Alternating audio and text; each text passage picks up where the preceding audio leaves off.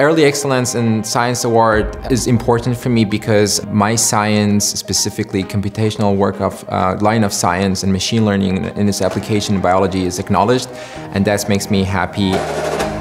Every day is a new challenge because you work with different group of people, group of biologists, clinicians, and also computer scientists, so you see different problems, also similar problems from different perspectives. So my work is related to developing computational algorithms, specifically machine learning algorithms, to interpret biological data. We design models that could predict the response of the drugs that haven't been tested in human trials.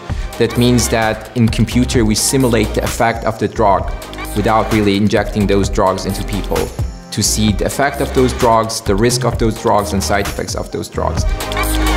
And that's all possible using machine learning.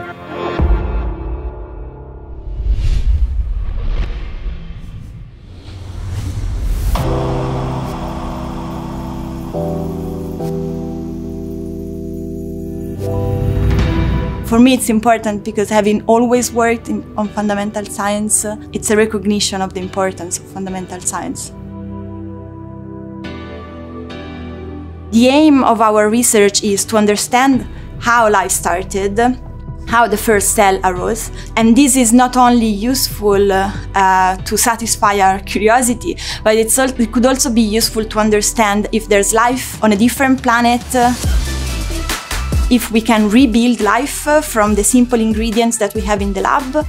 Also, if we can modify and modulate living systems that we have right now to solve some of the problems that we have in terms of therapies and so on. Research, fundamental and applied research, are key in order to move forward and discover new pathways, new things that then can help making the world a better place.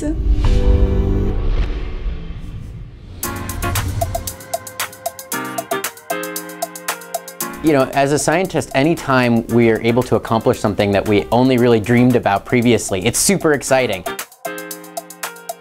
Receiving the Bayer Foundation's Early Excellence in Science Award is really exciting, not just for me, but for my whole group, really. It's a huge vote of confidence as we try to push our vision of what the future of chemistry looks like. So this research, I think, is important in the long run because every new medicine that we want to bring to market really requires a lengthy discovery process. And the faster that we make that, the bigger impact we can have on society. Those new molecules that are going to change the world are going to be found faster if we have better tools to find them in the first place. I think one of the best things about the Bayer Foundation Science Awards is that it's a pot of money that comes with no strings attached. One of the things about modern grant funding, especially in the United States, is that it's often tied to notions of feasibility on short timescales. There's all sorts of budgeting and reporting requirements, and being freed from all of those really gives us the license to dream big for the future. I don't think I can pick a single wish for 2023, but one of the cool things about my research program is it's very easy to write down a list of wish list reactions, things that we currently can't do, but that if we could would really be transformational. And there's a few in my lab that are just really close, and I'm looking forward to breakthroughs in the next year.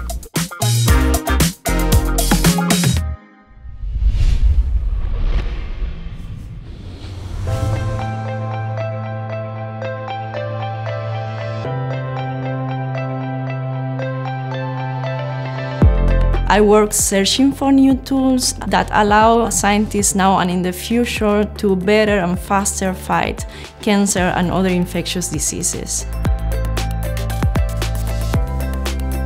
Since the early years of my scientific career, I had the opportunity to join an amazing team of scientists and also joining forces with the Cuban biotechnology industry.